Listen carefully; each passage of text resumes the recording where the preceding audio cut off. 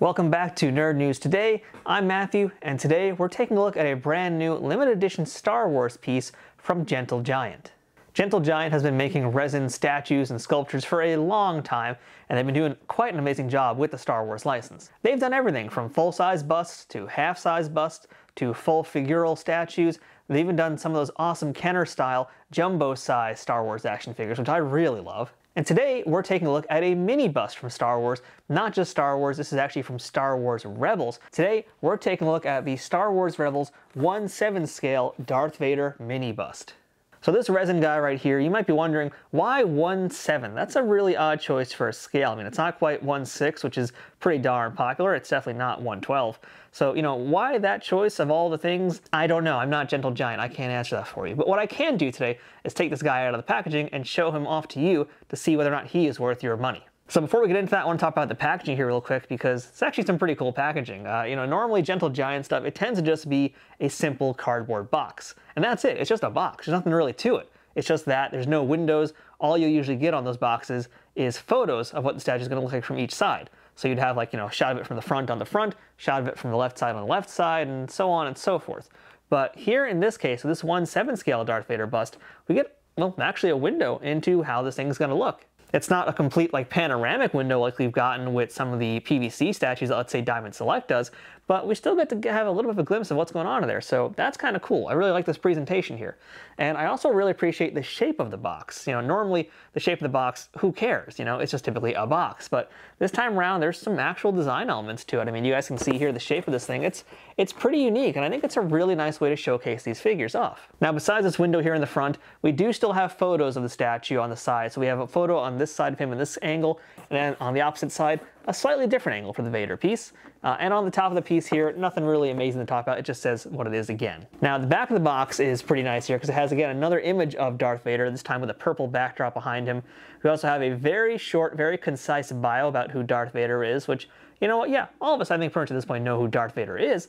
But I always appreciate a good bio, and this is a really nice one here. And right below that bio, it also gives us some production information about this piece here, which is basically explaining what it's made from, how it was put together, and more importantly, that this is a limited edition piece. And this Darth Vader mini bust is limited to only 3,000 pieces. Now, I'll be upfront with you guys, I'm not super familiar with Star Wars Rebels. I've watched a little bit of it here and there, have not finished the entire series. What I watched, though, I did like, and it looked great. I mean, the animation of that was gorgeous. So, yeah, I especially did like that Darth Vader look. So I'm pretty excited to take a look at how this piece is, and also to see how well it's going to translate from animation into a statue. And I feel like this should be a pretty easy knockout for these guys. So if it's not, well, I'll let you know. So with that said, let's go ahead and take a closer look at him from all angles. Also, you will like, you will subscribe, you will like this video, you will subscribe to this channel. All right, let's keep going. All right, and here is our Darth Vader out of the packaging, all assembled. Let's do a quick rotation right now so you get a good look all around this Star Wars Rebels version of Darth Vader. And immediate thoughts are that this is just a striking piece. I mean, this is a wonderful version of Vader. There's a lot of great stuff here. A lot of stuff I've talked about in the past with Gentle Giant pieces. I'm seeing the same things here, and those are good things. I should mention there's probably a few little bits of schmutz here and there as we rotate this guy. You're going to probably notice that, because there was some styrofoam packaging on this guy, that's how they keep him very secure in the box. So because of that, there is going to be some little odds and little white bits here and there on him, but we can just easily brush those off. Not a big deal. But yeah, as far as pieces go, as far as mini busts go, this is wow. My breath is taken away by this one. This does everything I want for a Darth Vader piece. So let's get started by taking a closer look at the head sculpt here of our Darth Vader. And I say head sculpt, but you're talking about Darth Vader. It's more of a mask sculpt, really. So, does this look like our Star Wars Rebel version of Vader? Yeah, it does. It's a very iconic version of Vader because not only is it the Star Wars Rebels version of Vader, it's also based a lot closer to some of the early designs by Ralph McQuarrie. That's who designed the look of the original Star Wars films, and he's responsible for a lot of what we see with the entire aesthetic of that galaxy. So yeah, what they did with Rebels is they made him a lot closer to that original style, and I love it. I mean, I'm a big fan of the McQuarrie artwork. I mean, I own tons of production art books just because I wanted to get more of his drawings. And yeah, this is just exactly what I wanted. I wanted it to be this kind of more elongated face, the much more stylized Vader that we don't really see in the movies, but we thankfully do get in the Rebels cartoon. And I always loved that they made that choice. So besides that, we get some other details here with the Vader, and a lot of them are going to be here with his body. So actually, let's see, I'm gonna have to do something kind of fun right now, which is take the lightsaber off, because it is removable. Let's see if I can tilt him a little bit more to get you a better view of what's going on in his chest, because, well, I can use his lightsaber as a pointer. So yeah, there's a lot of wonderful detail and nice color work here. I mean, I especially love the respirator device that's on his chest here. Always got that nice little red button. All these just like retro sci-fi elements that, you know, only make sense in the Star Wars galaxy at this point. You got all that great detail here. Likewise too with the belt. A lot of cool design work going on in the belt area. You've got, you know, the buckle over here. You've got all the little odds and ends that are on the sides of his belt. I don't quite know what they do, but I guarantee you some crazy Star Wars fan out there does know what they do. And if you want to tell me, feel free to, because I wouldn't mind knowing. But yeah, really nice stuff across the board here. Just great design work.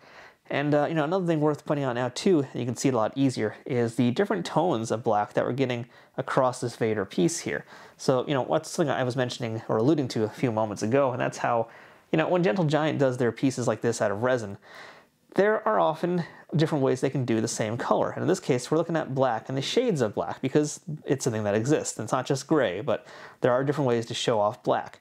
And part of that is also the texture of what we're using to show the blacks. So for example, Darth Vader's helmet here is this really nice metallic reflective surface.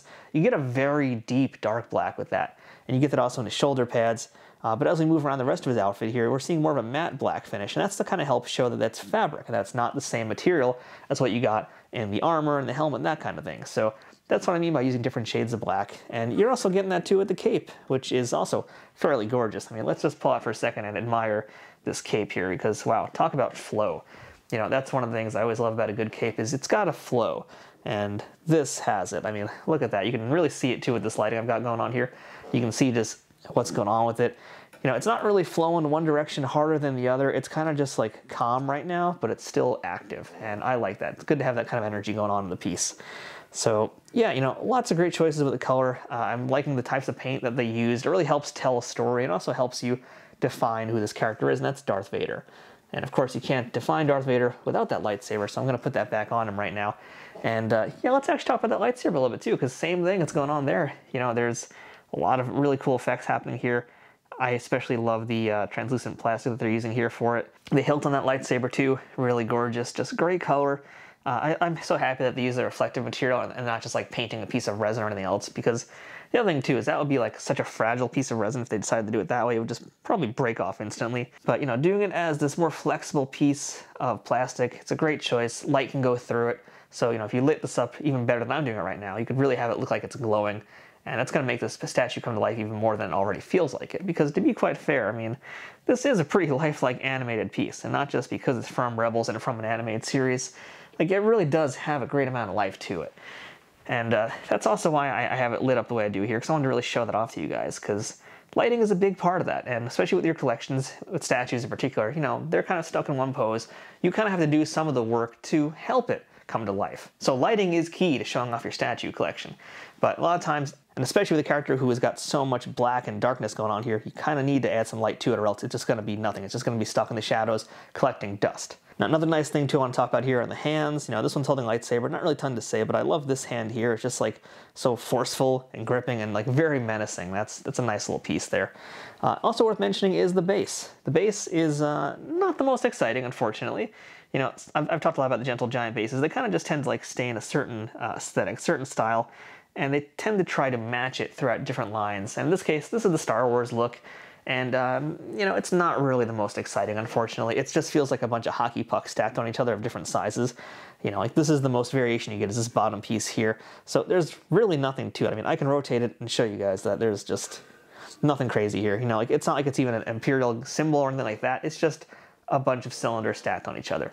Although worth mentioning is on the underside of our Vader, we do have the information about him being limited edition. So that's over there. That's my number as well. You can see that. So that's there. We also got a card with that information too, so you know his number will always be there in various ways. But you know, overall, this is a really wonderful Darth Vader statue. I really like the way this piece looks. I like the way how it came out. They made a lot of great choices here, and as far as a mini bust goes too, you know, it's fairly affordable. You know, this guy right now is about $125, and it might sound like a lot, but again, keep in mind this is a resin piece. Resin ain't cheap, folks. Resin costs money. Because it is a pretty heavy-duty plastic, and he's got some good weight to him. You know, this is a kind of hefty mini bust, that you can put on a shelf and not have to worry about knocking over. Although if you did knock it over, well, say goodbye to your Vader. But that's a different problem for another day altogether. But yeah, overall, this is a wonderful Darth Vader piece. If you want something to commemorate him, put him on your shelf somewhere, I mean, this is a good way to do it. And it's also from Star Wars Rebels, and there's not going to be a ton of Star Wars Rebels merchandise, so get it while you can, especially at this quality. And as far as Darth Vaders go too, I mean, this is a look for Darth Vader that you're probably also not going to get a ton of merchandise out of. Rebels is pretty much iconic in terms of its look, and this is a real kind of signature piece for Vader. I mean, there's a lot happening here with Lord Vader.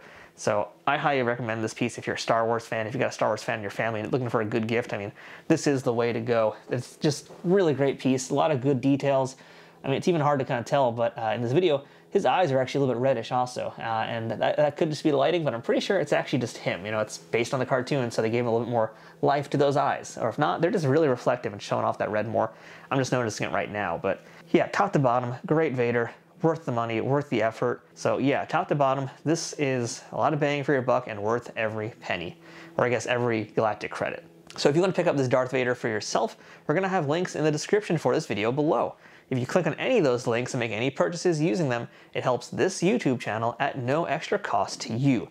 So please consider doing that this holiday season or whenever if you want to make any purchases. In my opinion, you can't go wrong with this version of Vader.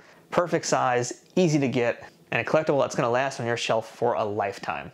So that's our look at the Gentle Giant Star Wars Darth Vader 1/7 scale mini bust from Diamond Select and Gentle Giant.